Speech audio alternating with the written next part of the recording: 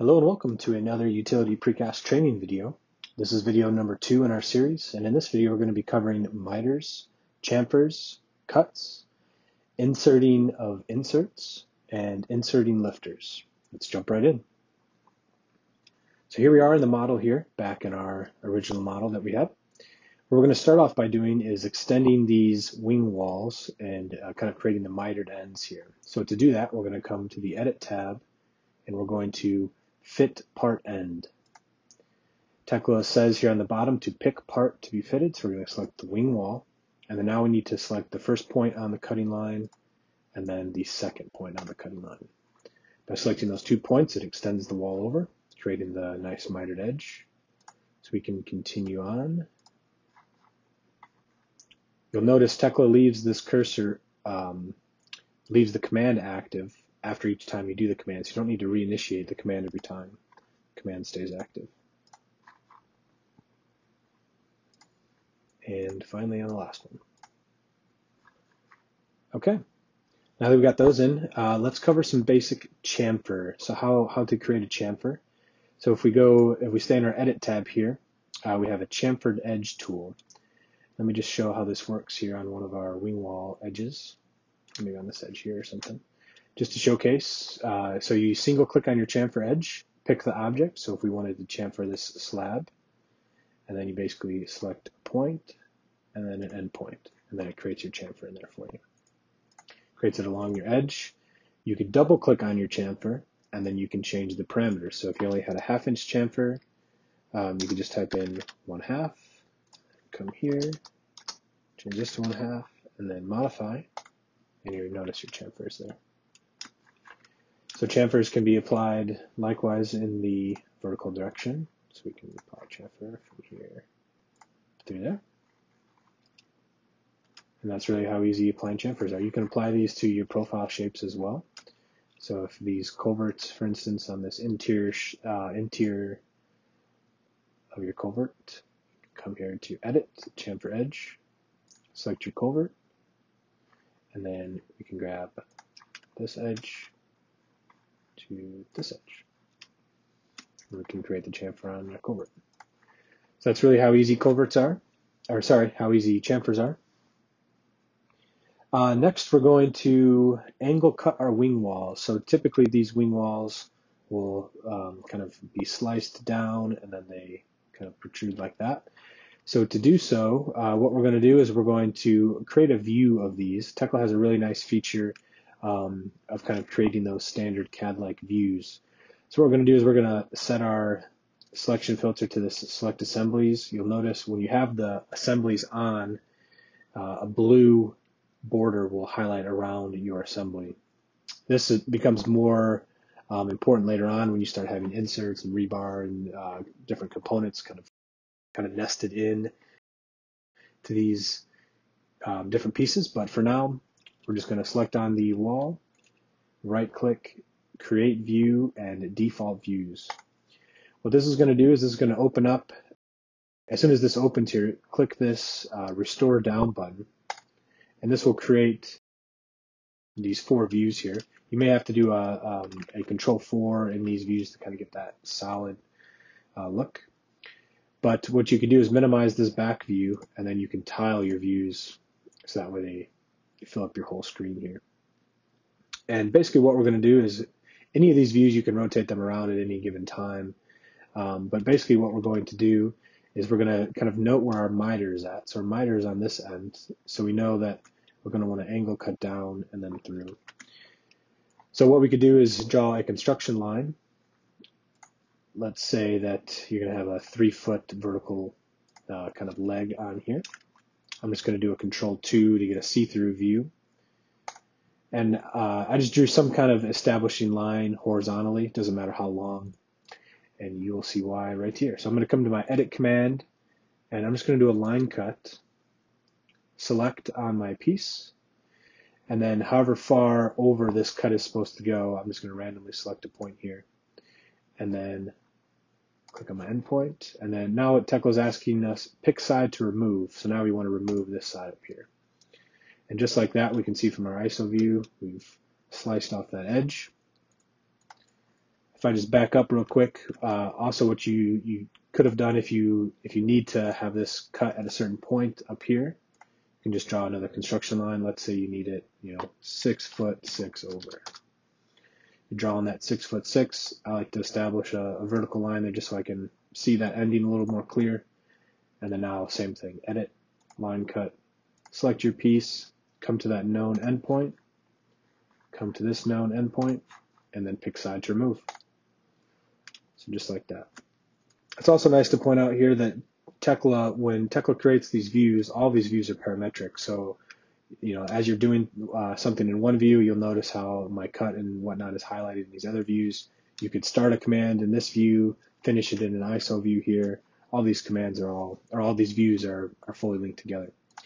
So now with that done, we're basically going to repeat that for our other wing walls here.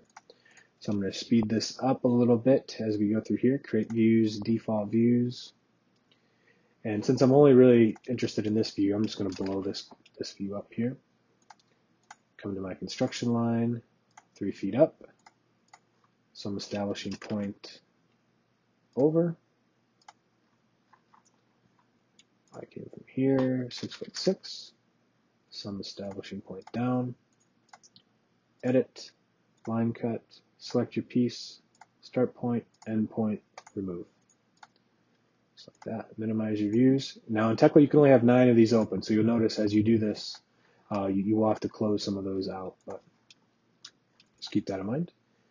So Tekla has kind of some built-in functionalities that you can come off of a point. So instead of drawing those construction lines on every single piece, Tekla has a faster way for kind of the more advanced users as you're going through. I can single click on my piece. Now Tekla's saying pick first point on cutting line. I can hold control on my keyboard and I can come off of this point. So I'm going to come off my 6'6". Now I've started from here, and then I'm going to hold control, left click, pull my cursor up to that 3 foot line, and now I've came off of this point up, and now I can pick side to remove. So just like that, you can do the same thing without using construction lines by holding down that control and using that to reference to come off of a certain point.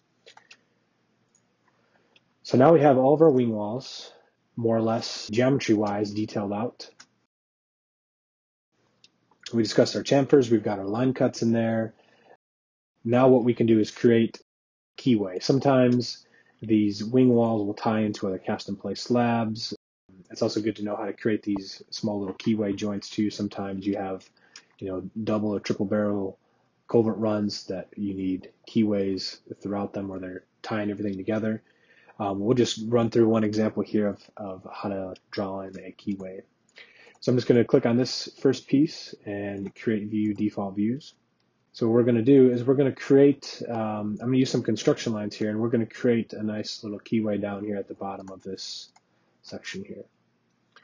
So if I want to start the keyway maybe 5 inches from the bottom, and let's say it's going to be a 3/4 inch deep keyway. There it is. And then now if I want my keyway to be 5 inches deep and then straight over. So this would essentially get us a rectangular keyway, but odds are it is somewhat has a taper to it of some kind. So I'm just going to put like a 1/2 inch taper. So I'm going to come up a 1/2 inch, draw on a construction line. I'm going to go down a 1/2 inch and then draw on that taper line. And then now what we're going to do is we're going to come to the edit polygon cut, single click on our wing wall.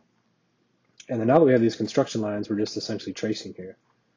Just tracing this out. Once you get to the last piece here, you can middle mouse, and you'll see that we have a keyway cut all through the bottom. So that is how you'll notice that with the polygon cut, it's going to cut through your entire piece. Now with these cuts, if you single click on your cut and you open up your property cog over here, you'll notice that the profile of this piece is the length of the piece. So if you only wanted your keyway to extend a certain distance, you could change it here. So let's say we only wanted this keyway to be 100 inches. I could type in 100, press enter, and you see now we just have a segmented 100 inch keyway. Likewise, if you don't know exactly what the distance is, you could type something longer in there to kind of cover your entire piece. But so that is how you change the kind of the lengths of those polygon cuts. I'm going to come back to this end view. Now over here on the side, we have our applications and components. Now there is a fair amount of tools in here that come out of the box. These precast detailing tools all come standard out of the box. We do have the Tekla warehouse where you can download other items as well. So I went to the Tekla warehouse and found some of these ferrule inserts, coil inserts. So I'm just going to click on one of these and drop it in. And now what's important to note here is this wall is angled. So these pieces are going to show up angled here. So what we're going to do is we're going to drop these in a known view like this guy. So that way we can drop them in straight.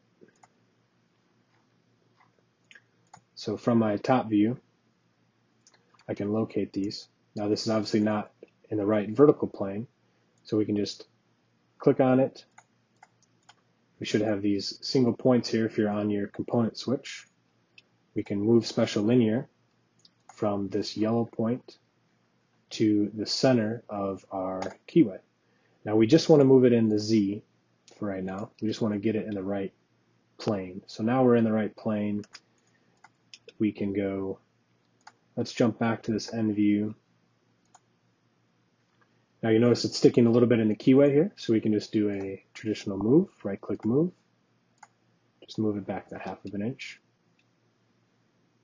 So now it's located right in that view. We can probably go back to our top view. And let's just push it a little bit away from the wall. Right now we're only about 2 inches away from the wall, so let's push it another 6 inches or so. And then we're going to do a copy special linear. And I'm going to say from like this point, I'm going to do like 12 inches on center. But why I did that is because we're going at an angle here. So you'll notice it filled in the X and the Y planes for us. So I'm just going to guess here maybe about 18 of these or so. And if I press copy, all of these popped in. Let's do another one over here. There we go. So cancel out of there. If I go back to now my 3D view, you'll notice now we have all these ferrule or coil inserts casted into the keyway. Again, these came from the Tekla warehouse. You can also reach out to your local manufacturer. Odds are they have a model of them. You can insert those shapes directly into the model. For more help on that, feel free to visit the Tekla user assistance on how to insert 3D objects. But for now, we're going to move on to adding these pieces together. So right now, you'll notice from when I selected the assembly how the slab did not come with it. Now, different precasters do different things. Some will cast this monolithically. Some will have a secondary pour. I suppose you could even cast them both individually and connect them on site. So there's lots of different possibilities here. So if these were kind of separate items, you would leave them just how we have them right now. This piece is going to get its own mark, its own drawing. Then your slab is going to get its own mark, its own drawing. That would be keeping them separate. The second option that you could do is if this was going to be a secondary pour, you would want to attach this to the cast unit here. So first, single select on the slab, right click, and then cast unit, add to. And Tekla's going to ask you which piece. You select on this piece. Now you'll notice it turns like this pinkish purple. That kind of lets you know that it's been added. And then another check is you can select your assembly switch, and then you'll notice how now you have a bounding box over your entire object here. So now this is added as a secondary pour. Note that you can still see the line work here that will be from the secondary pour. The other option, which I'll showcase over here, is our added material. So if you come to the Edit tab, and then you select Added Material, Attach to Part. This is going to be the third option, and this is if they're cast monolithically. So select the part to attach to. We're going to select our wing wall, and then you're going to select your slab, and then you're going to middle mouse. Now in doing that, you'll notice that now this whole piece is one object, and it's combined these pieces together. So now this is all one single pour. You lose out on your joint line work and whatnot through here. This is all just one solid object. Okay, that moves us on to adding lifters. So when it comes to lifters, kind of same thing goes for the coil inserts. That we have a number of different options that you can select from that come standard out of the box here. We have these are the 4 that come out of the box for lifting, but we also have a bunch for different embeds, different assemblies, different angles, anchor bolts, and so on. If you don't find what you need in here, you can, like I said earlier, you can go to the warehouse and look for your manufacturers through the warehouse. But what we're going to do right now is we're going to show an example of how to model in a 8-ton lifter plate. So we're going to use in the lifting component here, we're going to use this TPA section as kind of a starting point. So to insert this, you single click on it, and Tekla is telling you down in the bottom here to pick a position. So I'm going to select my position and then just hold down. I just chose any random grid here just to get the lifter in. So now you notice we have our lifter in, but typically these have number 4 bars kind of horizontal in both directions. So what we need to do is we need to add those bars. So come to the concrete tab, rebar, and bar. Tekla says pick part to reinforce. We're going to select our plate. Now I'm just going to pick this top corner here just as kind of a known starting point, and then I'm going to hold my cursor to the right. I'm going to make sure that it's orthogonal here. You can see this orthogonal perpendicular square here letting me know that I'm going perpendicular. I'm going to type 18 inches in on my keyboard and press enter. A straight line will obviously shoot over in the 18 inches. And now Tekla is saying to pick polygon position. So if you had some kind of bent bar or an L bar or U bar, you would essentially just draw that shape out. But since we're just drawing a straight bar, I'm just going to end it here in middle mouse.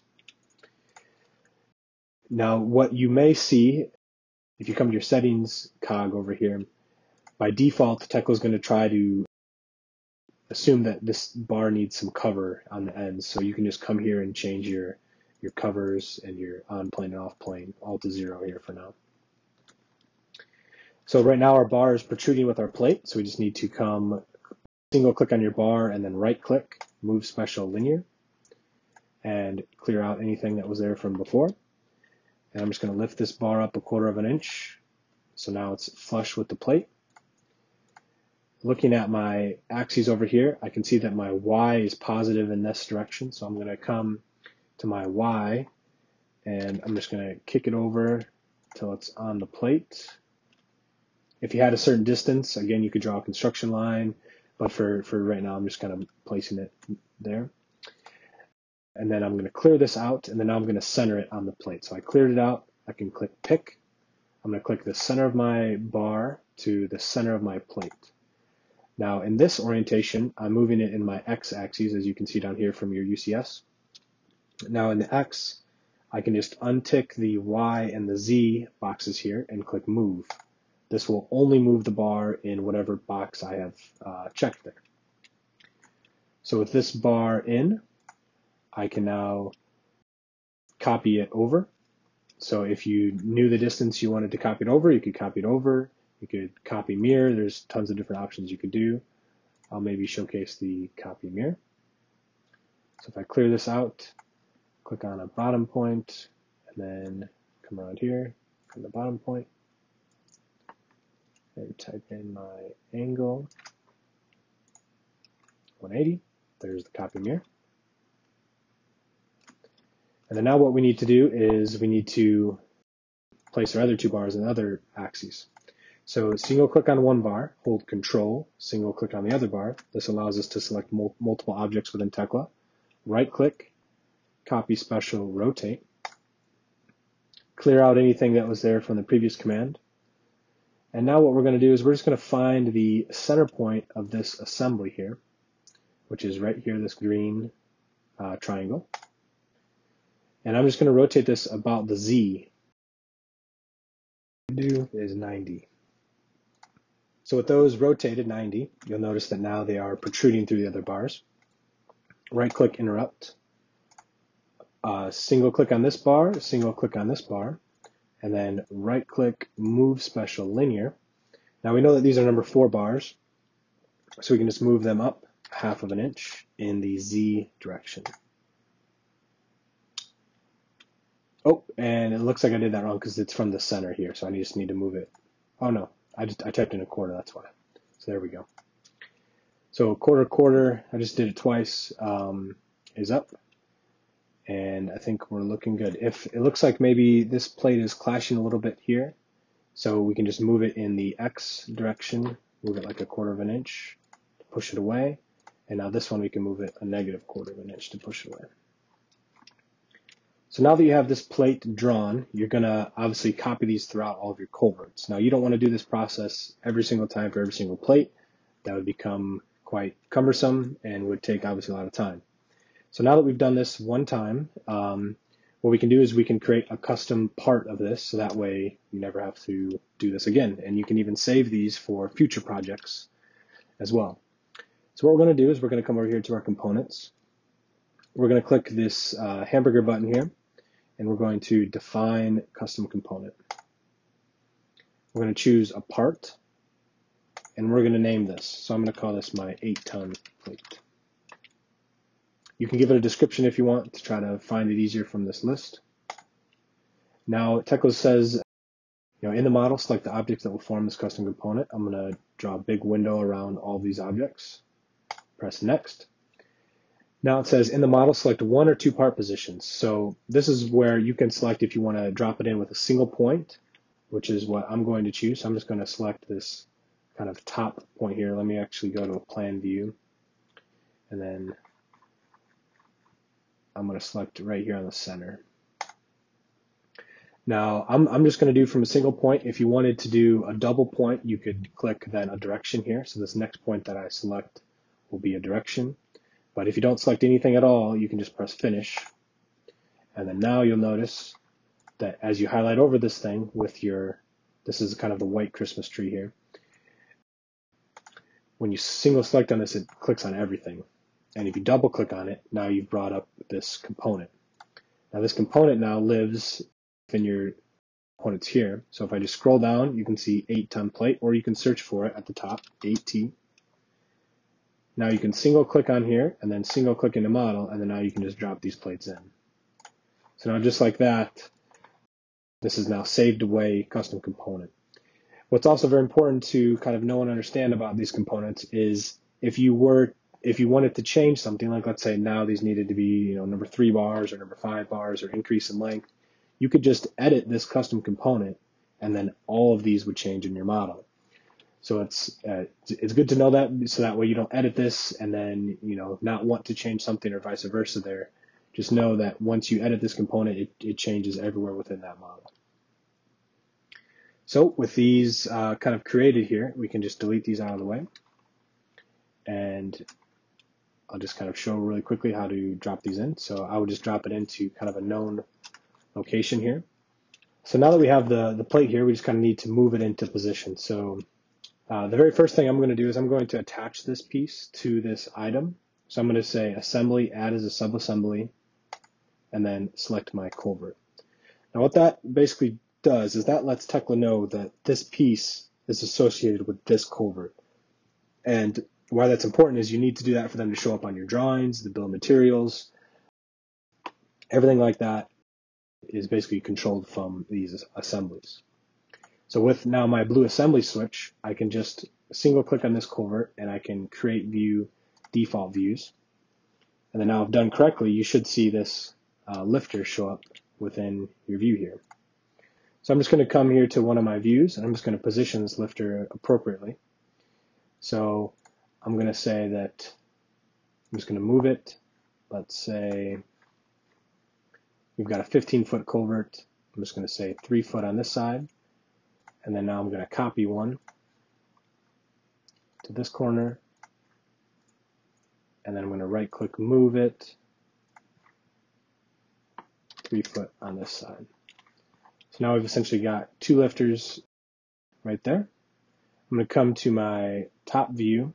So now as you can see, we've got our lifter here and lifter here. If you needed, like let's say you needed four lifters, you could hold control, click on both of them, copy special, clear these out. And if you wanted to go in the X direction, maybe space them out, I don't know, 2.5 feet. Say copy. And then now with all of these selected, you could move special linear.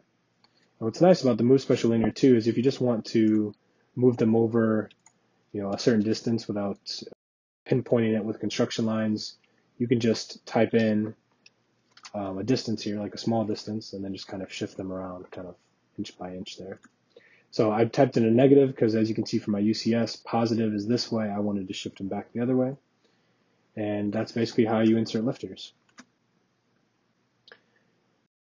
The only other thing that I wanted to showcase in this video was how to insert a slightly different lifter. We have this lifting anchor, which if I drop it in right here, I can show you. I already created a custom component of this. So we have a lifter that looks something like this. We're going to place basically 2 of these on the sides here. So just to showcase this, what I'm going to do is as you can see, it's in the wrong plane here. We want it to basically roll over 90 degrees. So I'm going to come here and move special rotate. And I need to do about a line. So I'm going to clear this out and I'm going to do about a line. And I'm going to choose my culvert edge as my line to rotate about. And then I'm going to do 90 degrees. And then one more flip. There we go. So now my lifter is in the right plane, but now it's just not in the right spot here. So I'm going to move it. So this point is at the middle of my culvert. So I can just look for this triangle. And there it is. Now you could switch to another view. You could switch to this end view if you wanted to just move it straight up and down. I'm just going to continue to work in this ISO view. So you could move special linear. And then in the Z, let's maybe move it, let's see, negative 24 inches down in the Z. So now it's there. And then we could do a copy special linear in the Z. Let's maybe move it negative 48 inches, one copy.